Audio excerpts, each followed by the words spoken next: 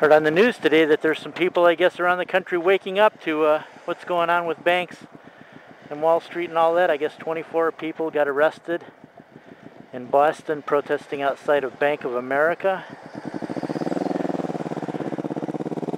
So that's kind of encouraging in a way. I think eventually the truth does get out that 90% of the problem behind these economic downturns we've had, going all the way back to the Great Depression and probably before that, is our corrupt banking system. If I had my druthers, it would be totally done away with. There would not be any such thing as banks. Everything would be controlled by the people themselves, like a credit union. It would be like a democracy. That's the problem. We live under principles of democracy, and I know that's even opened up to debate nowadays with us losing a lot of our rights. But banks are one of those things that are probably about as far as you can go away from any kind of democracy. They basically dictate to people what's going to be going on.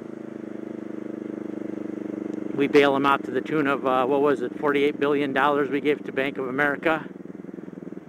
And how do they thank us, the taxpayers? Oh, we're going to add a $5 a month fee to debit cards now on you. That's a nice thank you, isn't it? It's like, thanks for the money, guys. Now we're going to stick it to you again. Ha ha ha ha. Yeah, that's what a bank will do to you. Only time I had a bank account was when I was forced to, when I was 19 years old and going to college. And you had to have a bank account that they opened for you to deposit your check in. And what I did was every time the check was deposited at the end of the week, I'd go down and take it right out. I'd leave zero balance. No thank you. Don't want my money with them. And it was just a job I had during the time I was going to college anyway. Not even the full time I was going to college. So when that job was over, that account was closed. The protests are all well and good, but the main thing that's going to hurt the banks, and I mean going beyond hurting them, I want to hurt them all the way till they close them down, is take your money out. Don't deal with them. Don't give them your money. Don't take credit cards from them. There's nothing they're doing that's good for you. It's all for their own good. So if you think a bank has your best interests at heart, you're totally delusional. Whereas a credit union, you actually have a say-so. I can actually vote the people in, vote the people out. I can actually have a say-so as much as, the other members too. I mean, every member's a member of the process that formed the credit union and runs the credit union.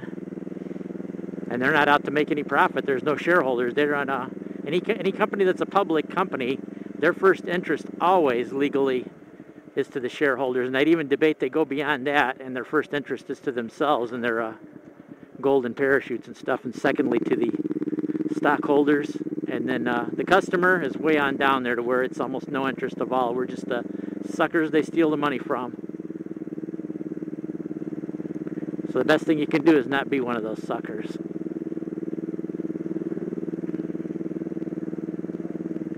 And in other news, on October 14th, I get to go on a trip thanks to my son-in-law. He needs a new place to store his motorcycle, so he's going to buy me a ticket from Chicago to LA. I'll go out there, pick his motorcycle up, and ride it back. Because there's no way, at this point, he called me up kind of half joking and said, hey, you want to do a long trip? And I'm like, I'm broke. I don't have the money for a long trip. He says, no, I'll pick it up. He says, I'll buy you a plane ticket and you'll go out to LA, ride my bike back to Chicago. So, not a bad deal.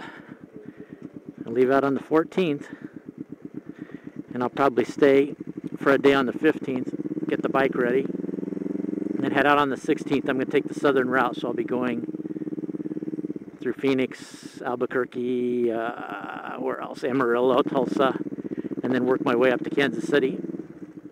Hopefully meet and stay with some friends along the way too.